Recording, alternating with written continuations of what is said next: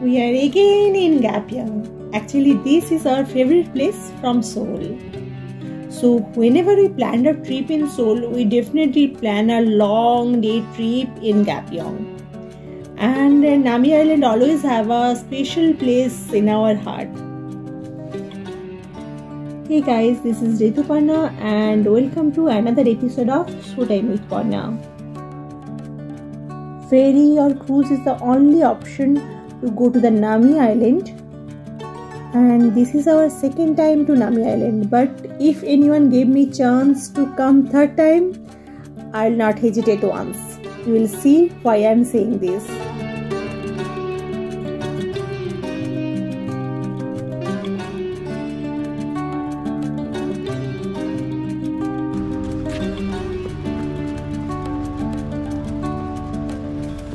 Yes, there is another way to come to Nami Island, that is this jeep line.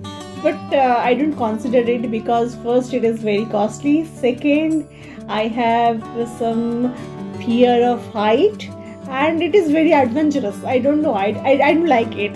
The cruise is the far better option for me and for you too. Nami Island is very small island, but inside Nami Island you can roam by walk, you can rent cycle, or else you can take a train like this.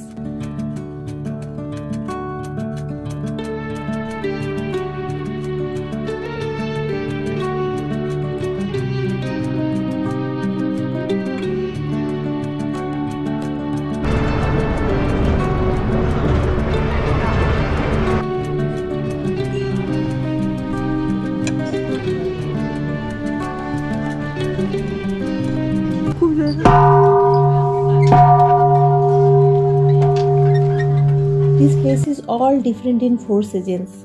Before we came here in fall time. This time is also beautiful. Nami Island is like a fairy tale village, and if you love nature, you will definitely love this place.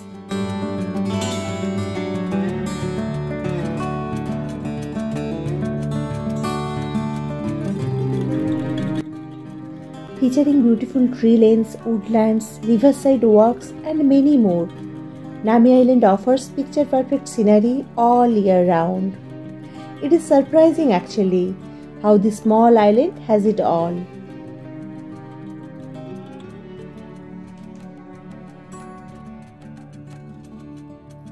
This island is half Moon Sepit River Island, and by the way, this is Han River. Here some ice sliding festival is going on, but we will not enter this place. Today we need to go another visiting place called Garden of Morning Come. So in the next video you will see the magic of Garden of Morning Come. And if you are a K-drama fan, then you need to know Nami Island is the filming stage for the popular Korean drama The Winter Sonata.